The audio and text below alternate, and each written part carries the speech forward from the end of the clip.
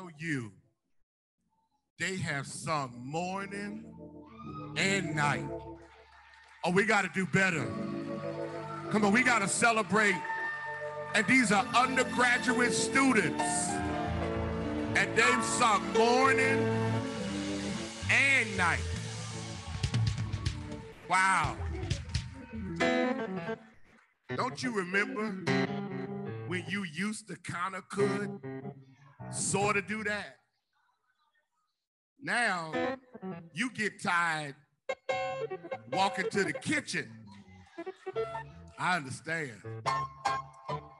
Can we give God great praise for Ellison Jones 2022? What a magnificent, marvelous, and spirit-ordained experience. How grateful I am. Let's celebrate these young people one more time. Wow, wow, wow. Wow. Our future is bright. Our future is bright. I need to first say publicly thank you to everybody that's done anything to make Ellison Jones 2022 the amazing success it is already. I'm not sure where my staff is, Laura and Corey and your Paula, of course, Dr. Flowers. I don't know where you guys are. Are y'all in the building? I know you're always moving around, but wherever they are, can we just clap our hands and say, God, thank you for them. Ray Rowson, they have been just amazing. Let me remind you that we have vendors here and we need to support them. I think they're still at the LLC, and we need to support them. Tomorrow is our final day, and we begin at 9 a.m. Dr. Lance Watson, Dr. Nathaniel West, and Dr. Melva Sampson, who will conclude our Ellison Jones with our University Chapel. Today, we have,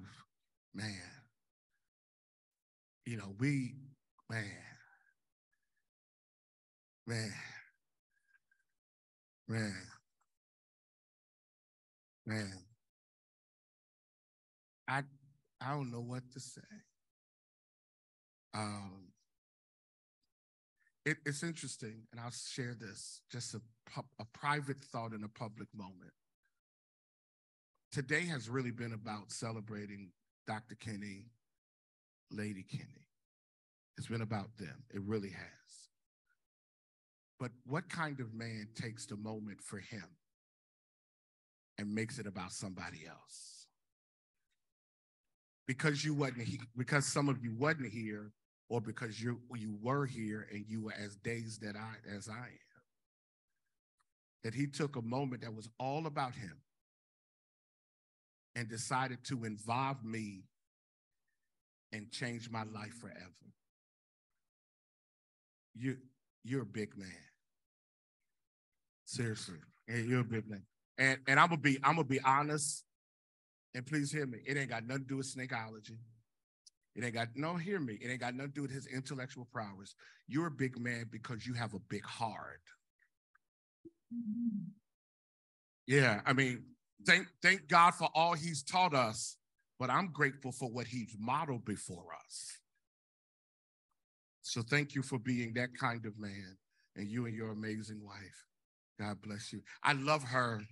I love watching her, because when he's doing his thing, sometimes she sits there, her eyes are closed. Sometimes she shakes her head. I guess she says, I've been doing this for so long. I done heard it all. But I know that she has been the rock in this situation. To God be the glory. Amen. I have not done this in a splash way, but you do know I am married, and my wife is a student here, and I'm thanking God for scholarships. Amen. So So would you stand so they can see how happily married I am? Amen. That's my wife. Amen. Amen. It's hard. It's hard when your wife is a student and you the dean, because she's telling me how to run the school by telling me what needs to be done. But I love the fact that she's made this commitment. On the back of your program is a QR code. I'm challenging you, one, to commit to 500 for 50. What is that? That's 500 persons committing to $50 a month starting in June of 2022. So if you're just committing, then you got some catching up to do. But you can do like the Kennys and others have done. They just wrote a $600 check for the year. All right. And the goal is $300,000 that is dedicated and committed to scholarships, because student debt is a beast. Is a beast. And when you sit in my seat as dean sat before me, and you get these calls from students who are frustrated. So even those of you who are watching us virtually, we will put up a way by which you yourself can also give. And even if you're not committing to that, why not tonight before you leave, make some kind of donation to the School of Theology and support it. So the QR code allows you to do that. And it can be a one-time gift. It can be a gift done over months. It can be a gift done quarterly, however you want to do it, but we need you to do that. So that's my time. I am now going to release this to this amazing music ministry from our Dean's Church, our Forever Dean's Church, and they're coming on the Ebenezer Mass Choir, and then the Dean of Students, who was a significant part of this school for a number of years, is coming, Dr. Deborah Martin, and she's going to introduce our phenomenal preacher. And my wife has been waiting for you. And yes, she's been waiting for you. And so, and she is one of our adjunct professors. And as well, she has an honorary, a doctorate degree from Virginia Union. So that makes her union-ish. All right, because I've got this thing, right? But the boundaries allows me to be union it and union-ish. She's ish to it all day long. And then my brother and friend Bishop Leofric Thomas will come and set the atmosphere. And then we'll just be overwhelmed by the word of God one more night. Amen. Turn to somebody, slap them, high five, and tell them this is going to be amazing.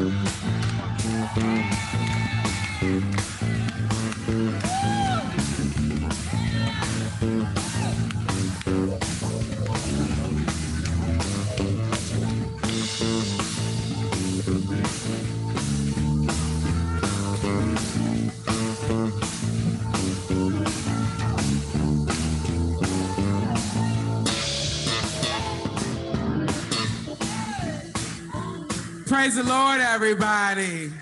Praise the Lord, everybody. Come on, let's put your hands together for this wonderful voices that have blessed us on tonight. We praise God. Hallelujah. It gives me great joy and privilege to stand before you and declare on tonight, there's a preacher in the house. Hailing from Memphis, Tennessee, the Reverend Dr. Gina M. Stewart is the senior pastor of Christ Missionary Baptist Church. She is the president of Library Foreign Missions Society.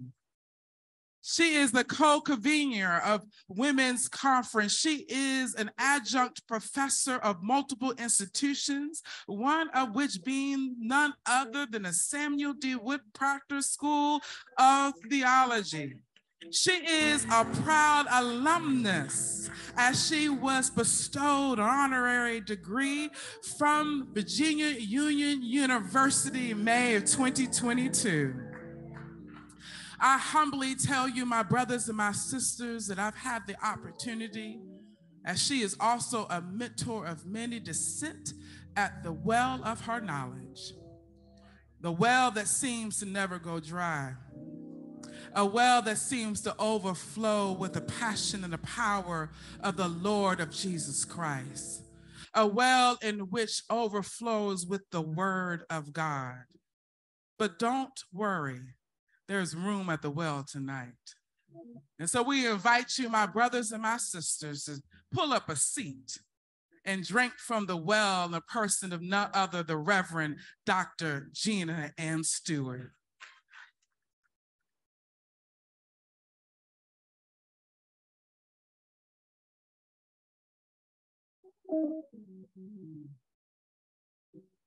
Jay, come on, praise the Lord, everybody. Come on, lift him up. Come on, lift him up. I don't have long, but I am honored to have this privilege tonight to minister at the request of our deans concerning the old school church. The Lord allows me to lead one of the more contemporary churches in Jacksonville, but I grew up in the Baptist church.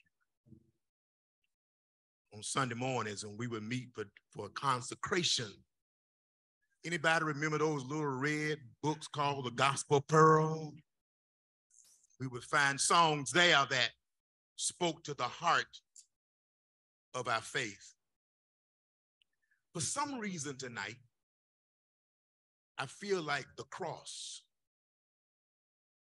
it is the intersection of that cosmic conflict that took place on Calvary, where Jesus came out the victor. But when we would prepare for communion, the old saints would say, at the cross,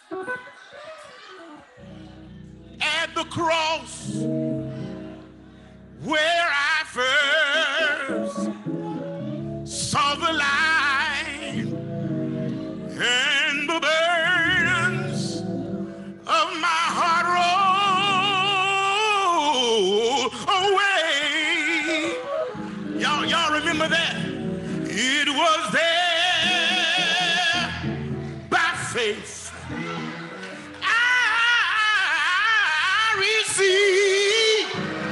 I received my sight, and now I am happy all the day.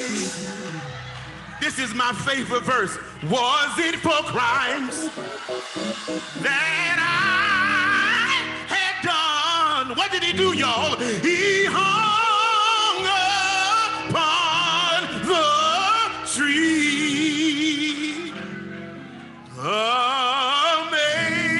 Amazing pity, grace unknown, and love beyond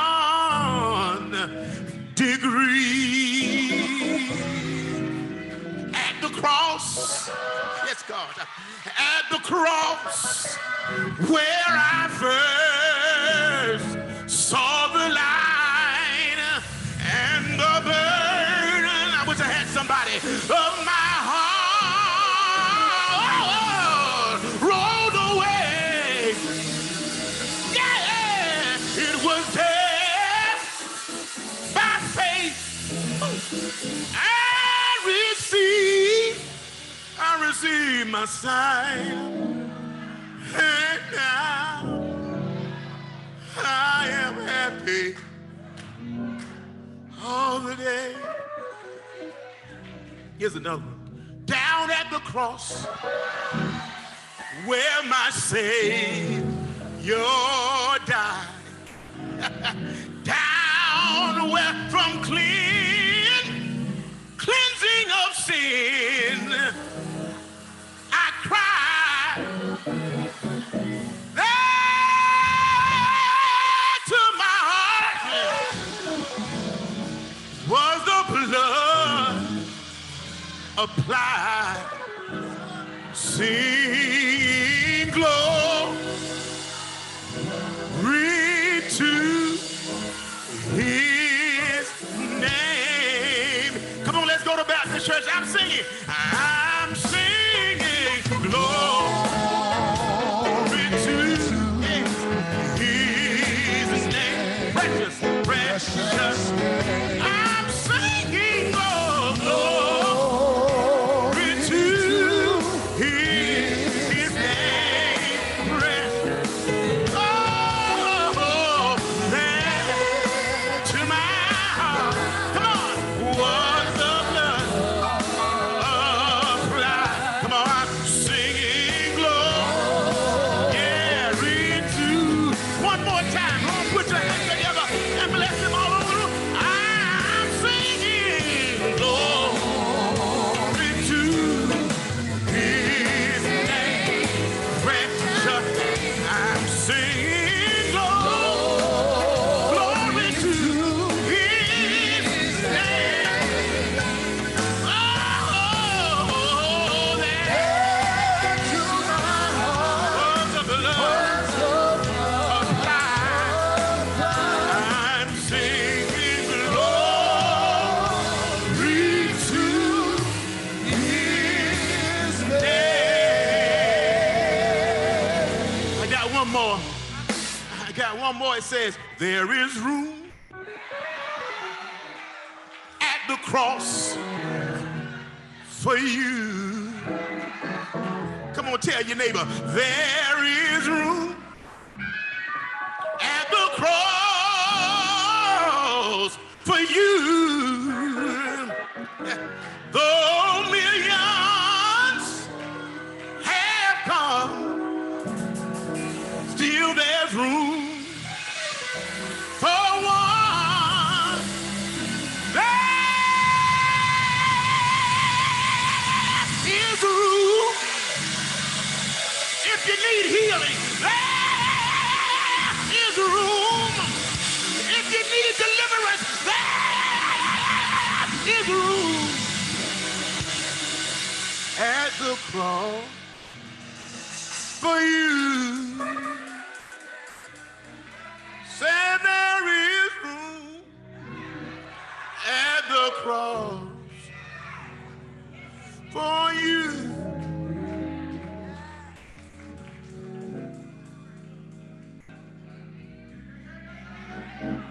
You know, at the cross, there was something significant that happened. The Bible tells us that the blood of Jesus was shed for our sins. How many of you know the blood still works? The blood that gives me strength from day, I feel like running, today. Tell somebody it will never lose its power. Why? Oh, it reaches to the highest mountain. Glory to God. And it flows to the low. Yeah.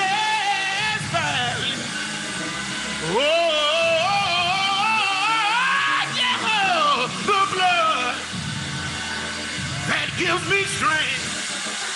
What about you today? From day to day, it will never lose its power. I got one more. What can wash away my sin? I need you to grab somebody and tell them nothing but the blood of Jesus. What can make me whole again? Grab your number, neighbor, and tell them nothing but the blood of Jesus. Oh, precious is that flow, hey, that makes me white as snow. No other found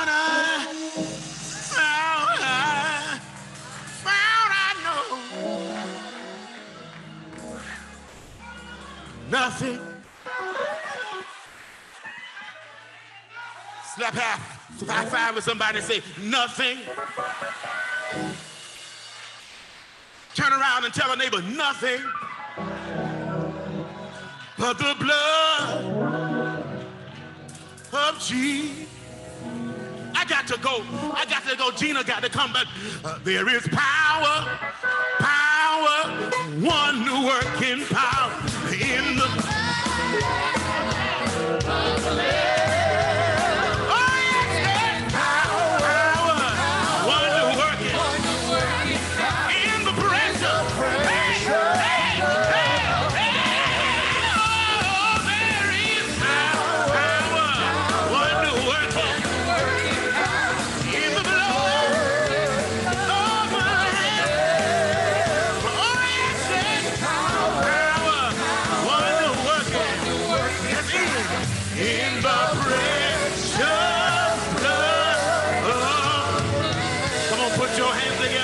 God praise.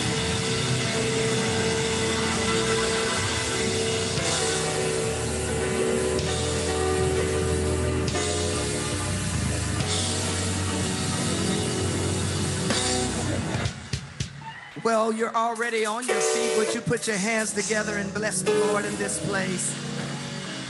Come on, clap your hands and give God glory. Give God praise for Bishop ushering us into the presence of God on tonight. Heads are bowed, eyes are closed. And God, we're grateful. We've entered into your gates with thanksgiving.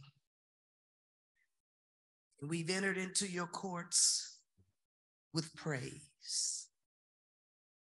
We're thankful tonight. And we bless your name. For you are good.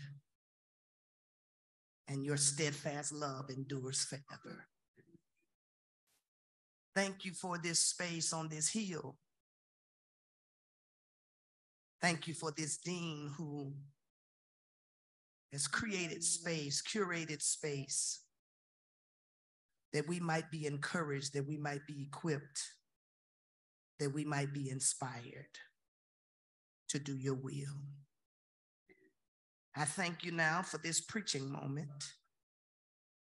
And I ask that you would consecrate me now to thy service, Lord, by the power of grace divine. Let my soul look up with a steadfast hope, and let my will be lost in thy. Send your anointing that makes preaching easy. Send your anointing that makes this word eternally relevant and significant for the living of these days. Take a coal from the altar now. Touch my lips of clay, that the words of my mouth and the meditation of my heart might be acceptable in your sight. For you are my strength and my redeemer. In Jesus' name. And all those that agree with this prayer, say it together. Amen. Would you help me again appreciate all that our eyes have seen and what our ears have heard, and not just tonight, but this week? Would you help me appreciate the dean of the School of Theology, my friend and brother for many years, Dean Dr. John Guns. Come on, you can do better than that. We thank God for his leadership and for his vision and for who he is. You may be seated in not only the kingdom, but also here at Virginia Union and the great work that he is doing to President Lucas and to the administration and faculty and staff members and to this student body, to our honoree, Dr. John Kinney and his beautiful wife, Mrs. Tina Kinney. Can we celebrate them on tonight? And to all of you, my brothers and sisters who walk by faith and not by sight, I count it a signal honor to be here at one of the, what I call one of the premier HBCU institutions, sharing in what many of us consider to be the equivalent of the Hamptons Ministers Conference at Virginia Union, the Ellison Convocation. Come on, you can clap your hands and agree with that. I want to express my appreciation to Dean Guns for extending this invitation to share and to be included with such an impressive roster of preachers and scholars, many of whom that I consider to be friends and colleagues, and whose gifts are a blessing to the institution, to academia, and also to the body of Christ. Thank you, Dr. Deborah Martin, for such a generous introduction. I love Deborah Martin. She is a capable and efficient administrator and also a great preacher. And she's a gift to this institution. You ought to clap your hands tonight. Come on, you could do better than that. Clap your hands tonight for the woman of God. And finally, let me express my appreciation to Dean Kinney, who some 14 years ago, the first time I came to preach here at the Ellison Convocation, invited me to his office and asked me to come and be a part of the faculty as an adjunct professor. I thank God for him as a purple unicorn. My goddaughter, when she wants to describe someone unique, she describes them as a purple unicorn. Dean Kinney is a unique individual, a great humanitarian, a great preacher, a great professor, a great prophet, but most of all, a great person. Can you stand on your feet? I know he doesn't like this kind of carrying on, but can we stand on our feet and honor God for blessing us with a Dr. John Kinney? An amazing mind, an amazing gift. He's the kind of person when he talks, you just shut up, because there's nothing to say but listen and take notes. And I'm so grateful that even though I was not one of his students, I've had the opportunity to glean from his scholarship, but most of all to appreciate what he models as a pastor and as a preacher and as a dean. I say so often, it's not often that you see genius and humility coexist. But Dr. Kinney is unique in that he is brilliant and he is a giant of a man, full of humility, kindness, and generosity. And I'm grateful that God allowed me to live in the same generation as a Dr. John W. Kinney. We are better tonight because of his ministry. Thankful for all the friends that I see I met a lot of people here because of Virginia Union. Dr. Melva Sampson. I met Dr. Melva Sampson at Virginia Union. I met I.O. Morton, who is my watch care member at Virginia Union. So many people. Dr. Ruth Naomi Segrist, I met at Virginia Union. I am grateful for all the paths that I have crossed here. Dr. Patricia Gould Champ, who is an amazing preacher, professor. I love Dr. Patricia Gould Champ. Come on, clap your hands for the woman of God.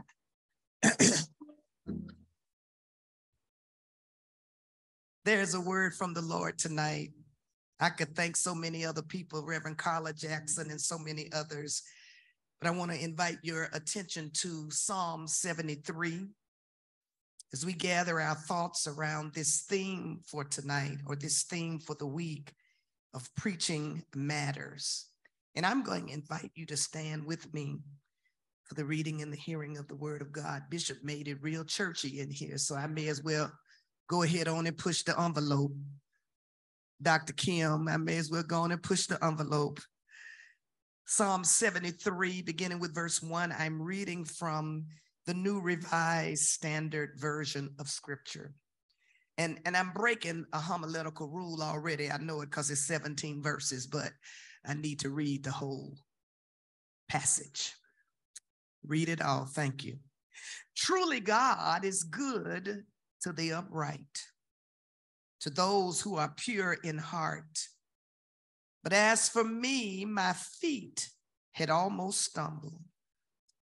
My steps had nearly slipped.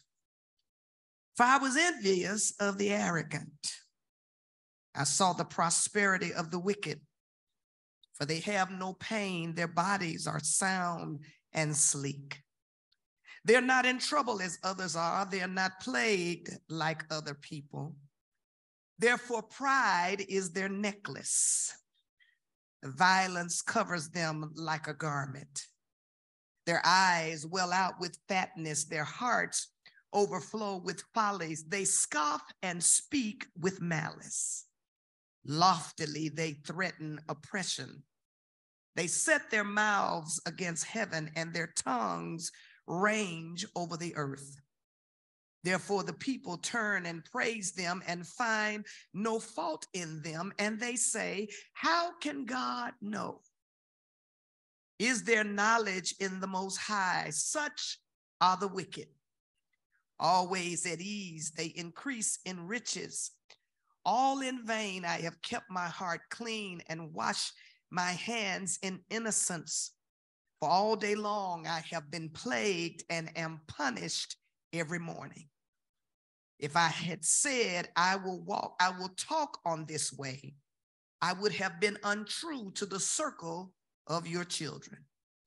But when I thought how to understand this, it seemed to me a wearisome task until I went into the sanctuary of God. Then I perceived their end. This is the word of the Lord. Grass withers, the flower fades, but the word of our God shall stand forever. As you take my seat, just shout your title to your neighbor. Tell him I almost walked away.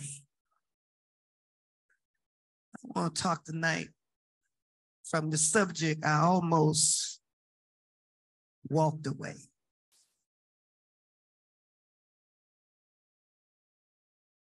James Baldwin, the quintessential American writer and playwright, once famously said that to be Black and conscious, to be woke, if you will, or aware and actively attentive to important societal facts and issues, particularly issues of racial and social injustice in America, is to be in a constant state of rage.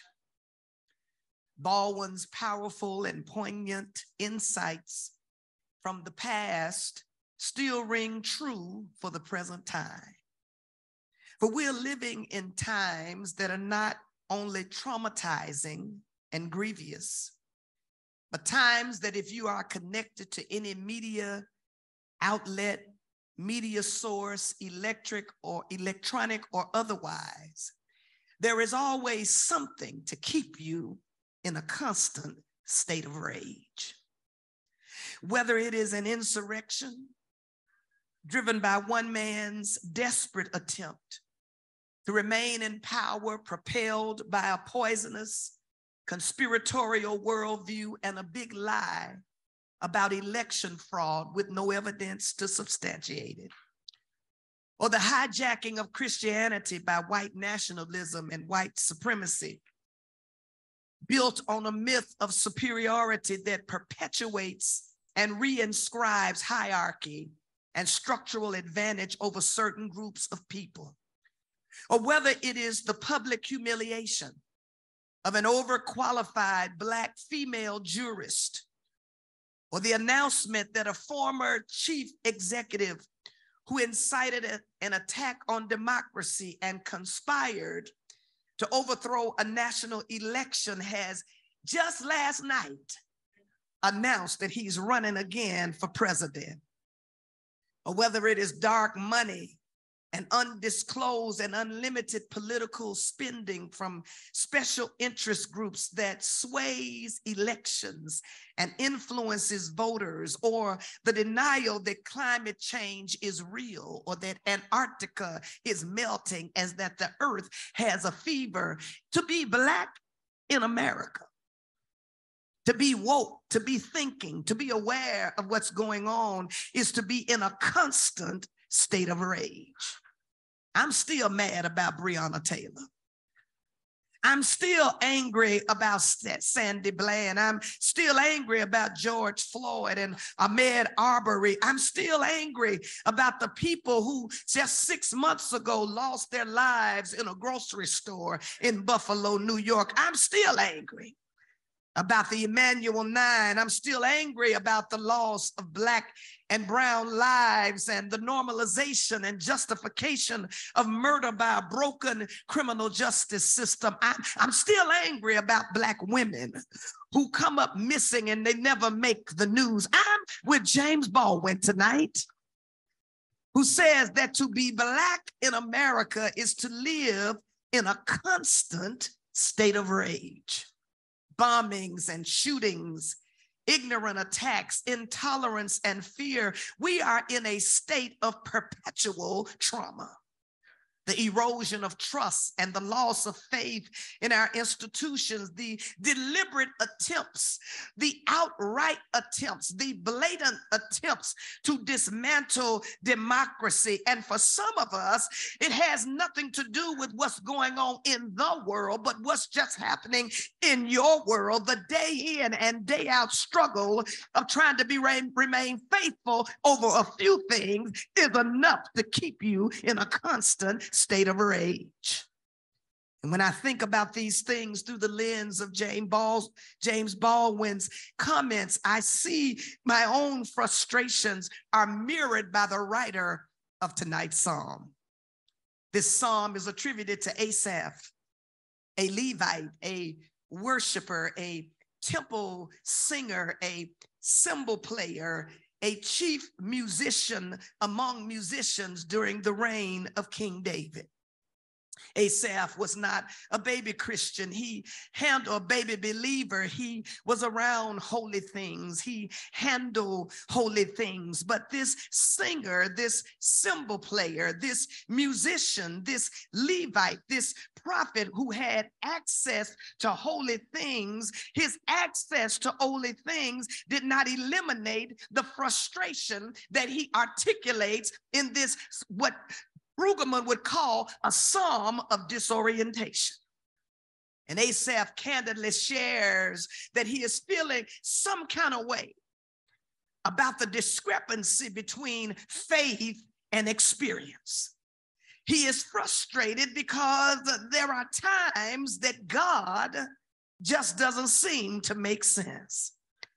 I would suggest to you on tonight that Asaph is not the only person to wrestle with the mysteries or the mysterious ways of God. There are people in scripture and in life who would agree that sometimes God's ways just don't make sense.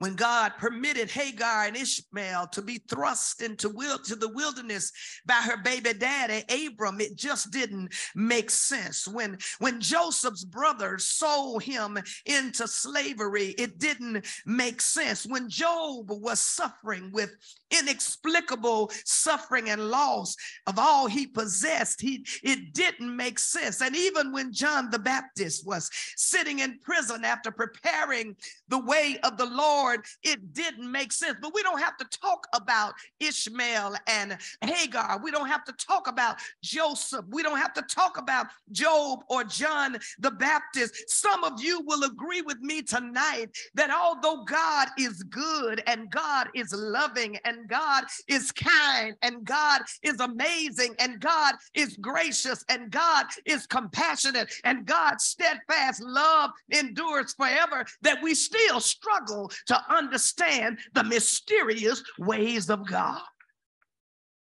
Asaph was wrestling with the strange ways of God. He is doing what any thinking person would do when they come to face with moral and ethical depravity, because once you see, you can't unsee.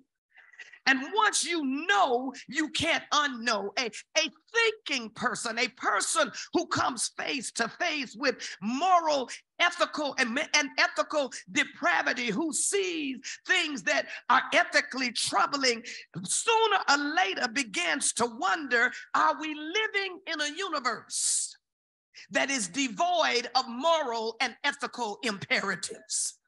He is bearing witness to personal and communal frustration, for the struggle for faith in this psalm is more than just his individual and personal triumph. His confusion, Dr. Gould-Champ, represents a struggle for the faith of all in his community who have put their faith in God. And so what I'm suggesting to you tonight, that for Asaph, his frustration is a microcosm of the macrocosm. His struggle for clarity for his community, what affects him affects them, and what affects them affects him. And we should not be too surprised or taken aback as Asaph struggles or wrestles to understand God's ways, because the truth be told, when we get through lifting up holy hands, when we get through coming to worship, when we get through speaking, I'm blessed and highly favored, every day, every week, there is something that we read and see about people who are struggling with understanding the mysterious and inexplicable ways of God. Football players killed on a college campus, untimely deaths, the collusion with evil, the hypocrisy of the faithful, the release of persons who have committed murder on a technicality, the unchecked evil and immorality, the wicked prospering and innocent suffering, the growing disparity between the haves and the have-nots. Asaph's musings are all too familiar to us and resemble much of the frustrations that thinking people find themselves wrestling with when we try to understand God's mysterious ways. Truth be told, we don't have to look at the news. Truth be told, we don't have to even look to scripture. We can look at our own lives and acknowledge that as preachers and pastors and people of faith, we have had our share of moments and seasons that force us to call everything that we've ever believed into question. We won't say it out loud because we don't want people to think that we're heretic. We won't say it out loud because we don't want people to take our church card. We won't say it out loud because we don't want them to take our faith card. But the truth be told, there are moments of contradiction, even in the lives of the faithful, that in the words of that great prophet Marvin Gaye, makes us want to holler and throw up both our hands. Be clear, Asaph is neither agnostic nor is he atheist. He is a believer. He is a worship leader. He is confused, but he's clear about his convictions. Can I put a remix on it and say, in his words, to contemporize his comments, he is essentially saying, I'm wrestling with some legitimate concerns. I'm wrestling with some things that just don't make sense. But before I complain, before you write me off, before you take my robe and my hymn book, before you put me out the choir, let me be clear about my convictions. I'm clear about my convictions. I'm confused about some things that I'm seeing that don't necessarily line up. I'm confused about the discrepancy between faith and experience, but I'm clear about this here thing. Surely God is good. Surely God is good to the upright. I may not like what I see, but I'm clear about some things. I may have my doubts about some things, but I'm clear about this. Surely. Not possibly, not 50% of the time, not 25% of the time, not 15% of the time, but surely God is good to the upright.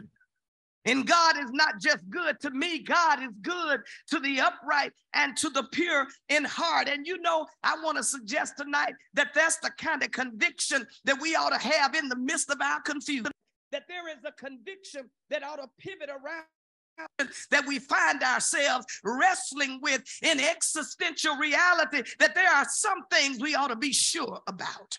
Sure that God is a covenant keeping God. Sure that God is a God who's committed. Sure that God will perfect that which he has begun in us. Sure that the one who started the work in you is faithful to bring it to completion. Surely that God will keep his word. Sure that God will honor God's promises. Sure that God is merciful and gracious. Surely that God is abounding in steadfast love. Surely God is good to the upright. I wonder, do I have any witnesses that can just take about 30 seconds and give God some praise that in the midst of a pandemic, in the midst of sickness, in the midst of a coronavirus, God has been good to you. Some of it you can't even explain. Some of it you don't even know how to describe it. But all you know is that God has been good. Can't you open your mouth and give God praise that God is good to the upright? Good even when we don't deserve it. Good when we're trifling. Good when we act like we're on strike with God. Good when we haven't always been faithful. But even when we've been faithless, God has been faithful. Do I have any witnesses in here tonight who can declare, surely God is? God is good, but especially to those who are upright in heart. But then he goes on to write, but something is wrong with this picture. He suggests that he was seduced, in the words of Dr. Claudette Anderson Copeland, to the edge of backsliding. Notice what he says. He says, surely God is good to the upright, especially those who are pure in heart. But as for me, I can't speak for anybody else. As for me, my foot almost slipped. I nearly lost my foothold.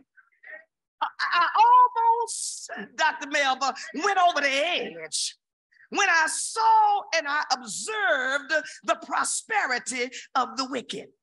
And we need to note in this case that prosperity does not just refer to material blessings, but general well-being. It refers to peace and soundness of mind. He said, I couldn't help but notice that the wicked who don't love God, the wicked who don't reverence God, the wicked who don't fear God, the wicked who have no respect for God, the wicked seem to have no trouble at all.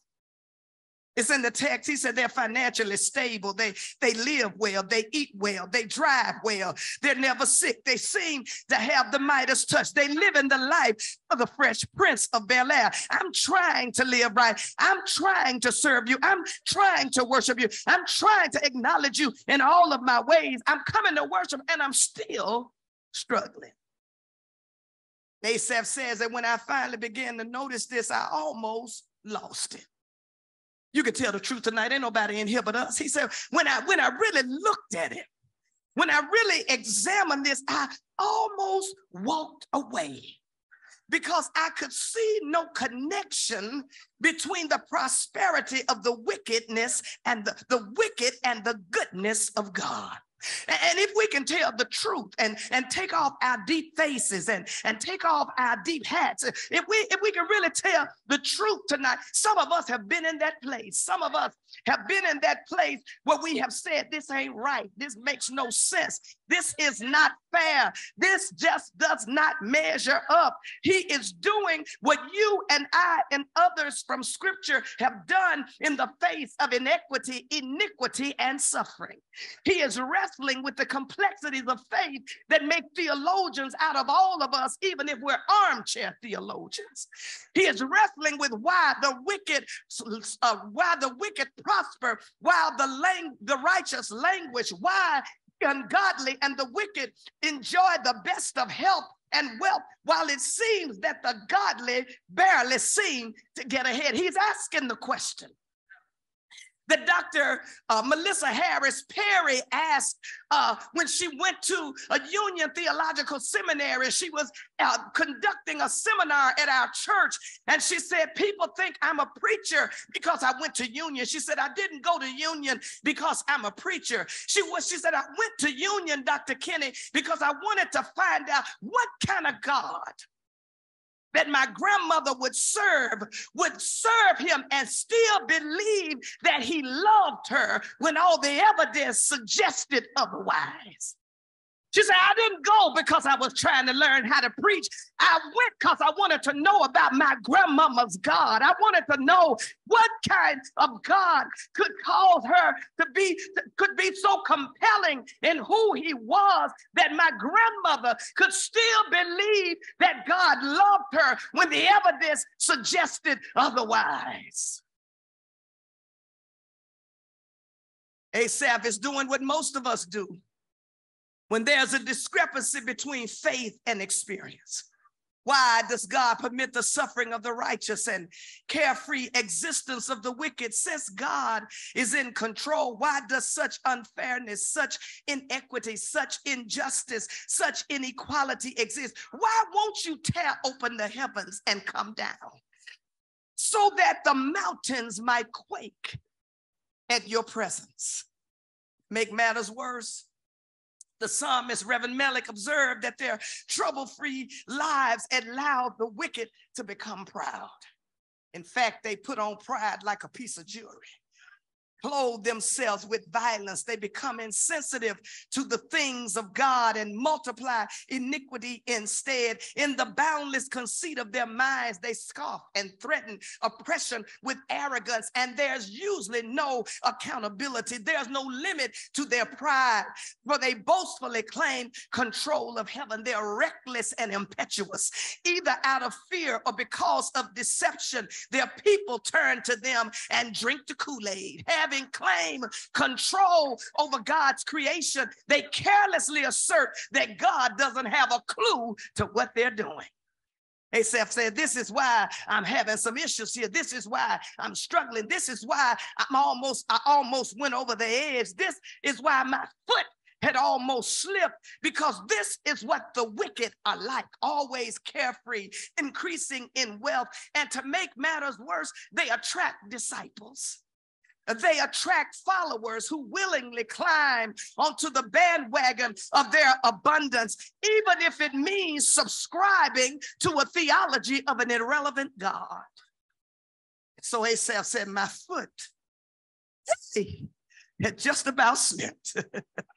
I was just about to go over the edge. I almost walked away because I was searching for clarity regarding the question of faith validity, because the problem is not with the goodness of God, but what he sees that challenges God's goodness. In other words, Asaph is saying, I've seen too much. Some of us know about seeing too much. When I was growing up in church, they used to say, baby, you'll be all right. Just stay out the office. They meant just stay away from working behind the scenes so you can maintain your naivete and your innocence. Some of us have seen too much. We won't say it out loud, but we've seen too much evil, seen too much duplicity, seen too much corruption, seen too much abuse of power. Sometimes you've seen too much, and life has a way of destroying your faith. He said, I almost threw in the towel.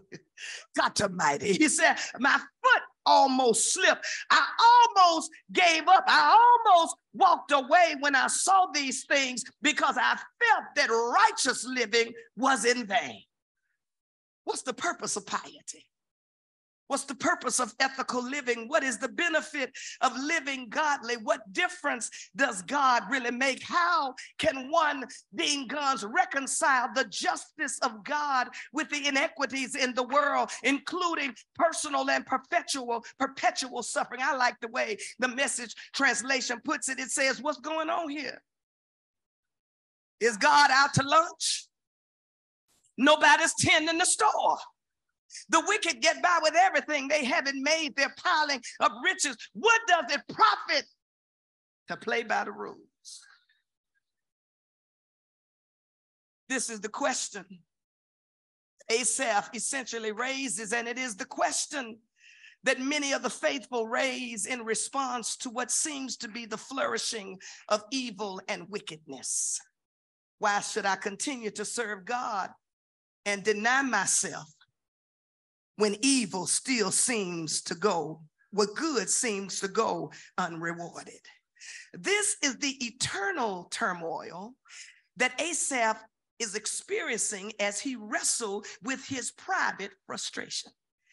He has not publicly articulated his frustration. It's public now because it's in the scripture. But at the moment, his struggle was internal. And although he is weighed down by what he sees, he has an awareness that to publicly articulate what he feels privately could potentially be a letdown for the fellowship of believers to which he belongs.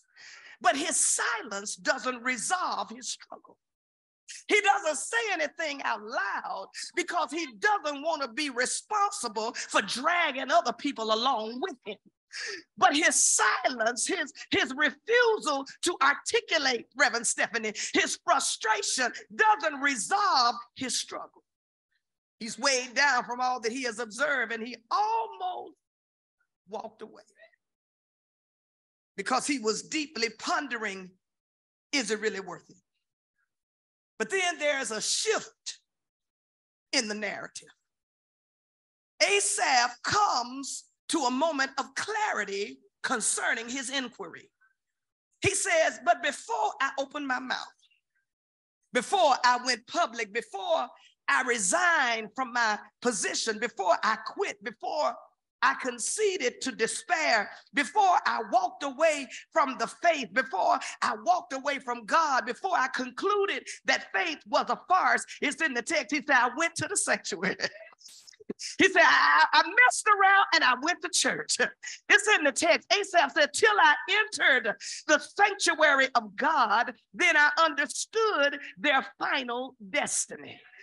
It was when he went to the sanctuary. It was when he went to church with his philosophy, before going public with his philosophy and resigning his office, that Asaph paused to ponder the consequences. And when he considered the consequences of the possibility of abandoning the faith and the impact that it would have on the community of believers, Asaph came to a conclusion. He resolved that the remedy for his pain was not a resurrection, a resignation of his faith, but a resurrecting and a reigniting of his faith. He said, until I went to the sanctuary, until I decided to go to the church, until I decided to go to the house of the Lord and spend some time in worship, until I went to the sanctuary where he could be among the fellowship of believers until he gathered in the assembly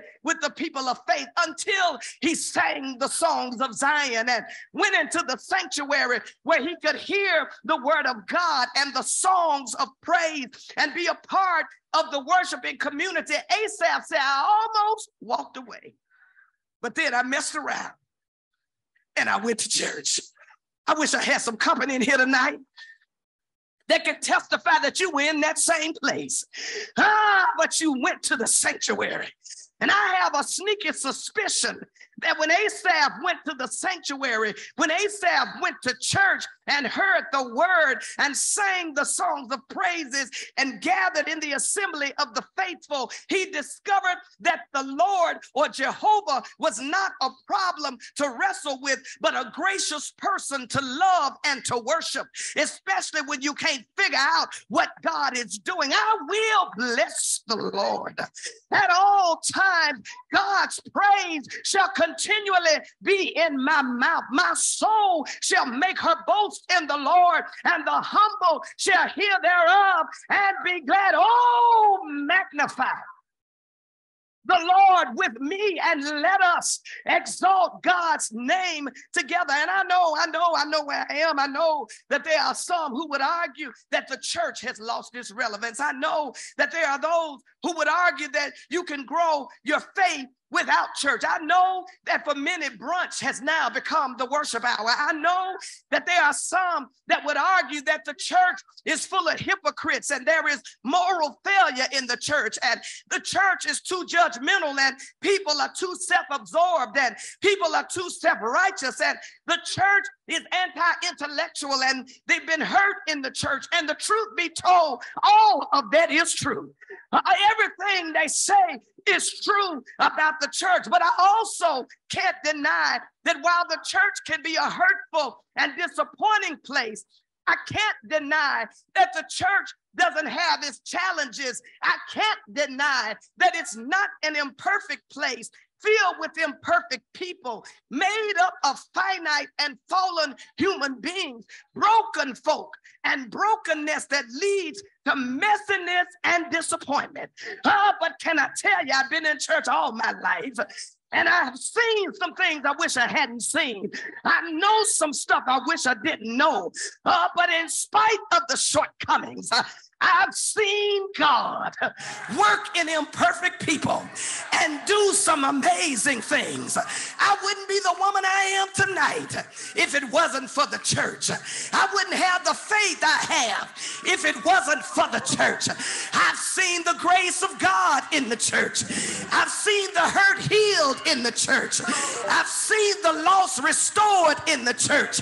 I've seen deliverance in the church. And I stopped by to tell somebody tonight that I'm still glad that I went to church. Hey, I was glad when they said unto me, let us go into the house of the Lord, because something happens when you go to church. Isaiah received his commissioning when he went to church. It was against the backdrop of depravity.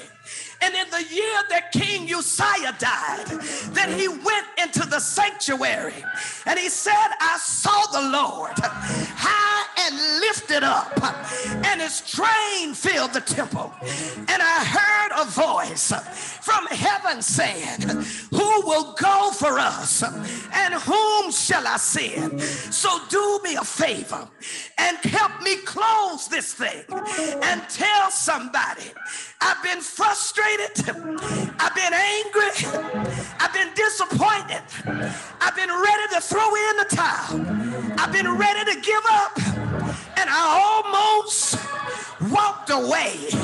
But I'm glad on this Wednesday night that I went to the church, and it was there that I got some clarity. I wonder, do I have a few witnesses that know that something can still happen when you come into the sanctuary, when you come and search for God with your whole heart, when you come to church? burdens are lifted. When you come to church, doubts are removed. When you come to church, fears are disappeared. When you come to church, hope is restored. When you come to church, your heart is encouraged. Your eyes are open. Perspective is renewed. Clouds are lifted and sanity is restored. Do I have any witnesses that can throw your head back and tell God thank you that it was when you went to church and took your eyes off of the problem and put your eyes on the problem solver that your joy came back, that your strength came back, that your help came back. When we go to church, not to gossip, not for entertainment, something happens when we go to church. And I stop by on my way to heaven to tell somebody that's why preaching matters. That's why the word matters. The word, yes sir, is nigh thee, even in thy mouth. That's why when the word is proclaimed, that's why when the preacher preaches, something happens and you feel like, yes sir, you can run on and see what there is gonna be. Do I have anybody that can tell God thank you that you went to church? I found love at the church. I found peace at the church. I found joy at the church. I found strength at the church. I found deliverance at the church. But most of all, I met Jesus at church. Oh, hail the power of Jesus' name. Let angels prostrate fall. Bring forth the royal diadem. Crown him King of Kings. Crown him Lord of Lords. Yes, sir. Yeah. Yeah. Yeah. Yeah. Yeah. Look at somebody. Tell them almost, but not quite. Find somebody. Tell them almost, but not quite. I almost gave up. I almost threw in the towel. I almost walked away. But if you're glad, jump to your feet. Open your mouth. Clap your hands. Let the redeemed of the Lord, yes sir, say something. He delivered me out of the hand of the enemy. He made a way where there was no way. He prepared a table in the presence, yes sir, of my enemies. Shout yeah, yeah, yeah, yeah, yeah, yeah.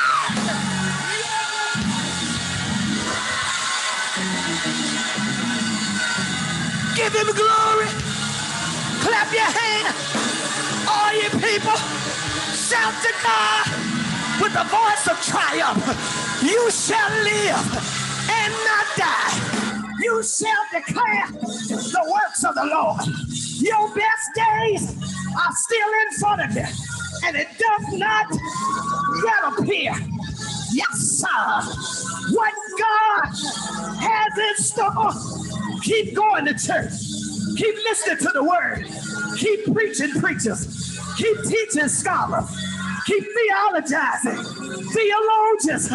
Somebody needs to know this ain't all that there is. Give him glory. Yeah.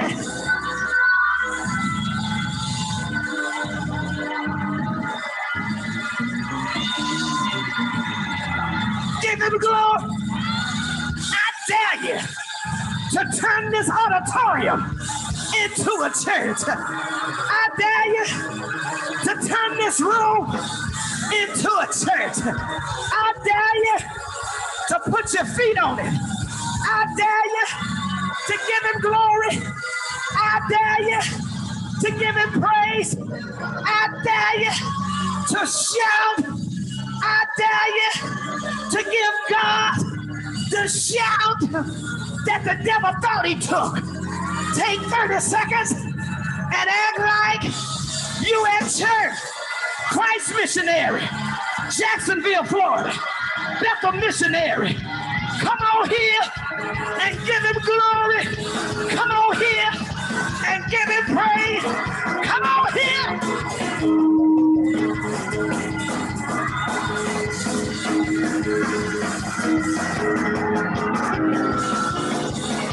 You better go and put your feet on it.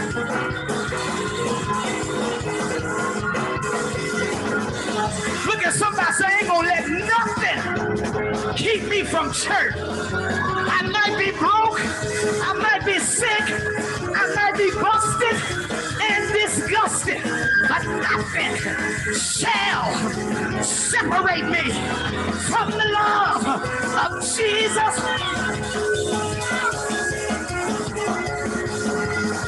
For I am persuaded that death, nor life, nor powers, nor principalities, light, nor death, neither height, nor depth, things present, things to come, shall be able to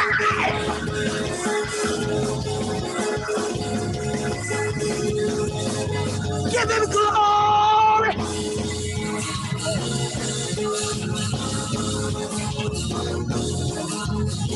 Come on, turn this auditorium into a church. Come on, preachers. You want everybody else to shout. You want everybody else to dance. Get out in that aisle and give him glory. Come on, worship leaders. Come on, singers, musicians, pastors, prophets, bishops, potentates, magistrates. Let everything.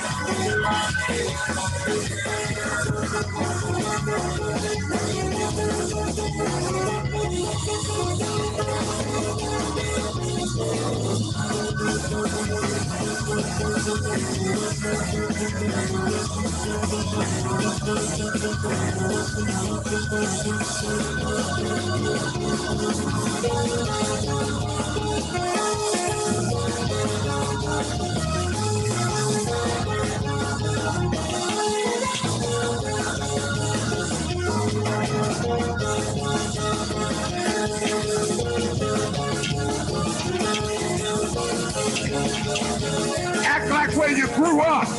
Come on, put those hands together.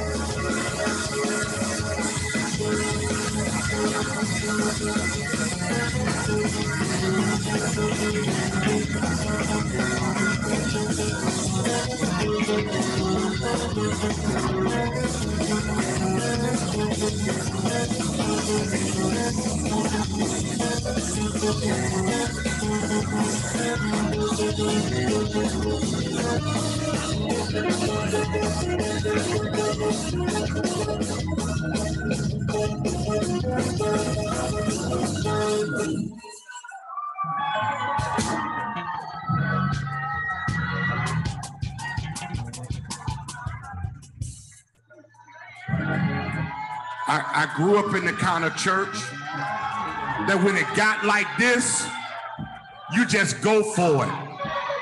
Look down your row and tell your neighbor, I almost, but this dance and for the fact I didn't. Okay, some of y'all acting cute. I need you to tell your neighbor, you might want to give me room because I feel a run, I feel a shout. I know I'm in Ellison, I know I'm in the chapel, but right now we're going to give God praise because there's victory in this room. Yes, it is. There's victory. There's victory in this room. What a night. What a night. What a night.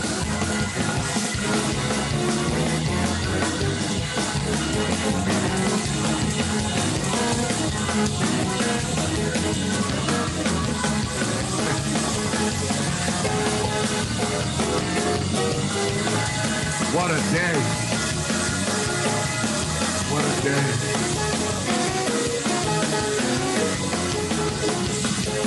What a day at Ellison. What a day at Ellison.